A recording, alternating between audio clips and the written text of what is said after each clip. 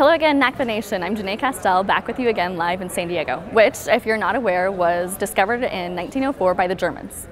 Or at least I think I saw that in a movie somewhere. What I did see today was a session by Bruce Johnson on how to objectively defend your discounts for lack of marketability. Now, you may recognize Bruce Johnson's name as he has conducted a study on marketability, a restricted stock study.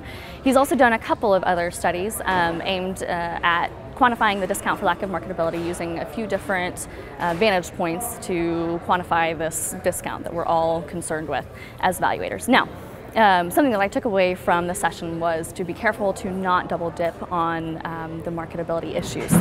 Bruce looked at the issue of marketability as an additional premium on the rate of return.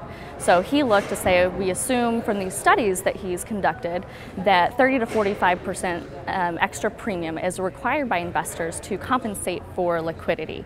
Now, we also know that the size premium, we may have some liquidity issues embedded in there. There are some other areas in our valuations where we may have captured some of the marketability issues or illiquidity issues. So when we're doing our discount for lack of marketability, we need to make sure that we're not double dipping.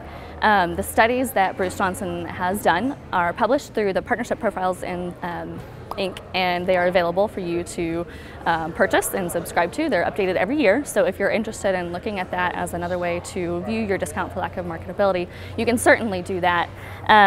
One other thing that was discussed in the session was discounts for lack of marketability for controlling interests. I thought it was interesting that Bruce had an evolving opinion on whether or not this was appropriate. So as the profession grows and as we have more discourse, it's interesting to see how our opinion and thought leadership changes. So again, I'm Janae Castell.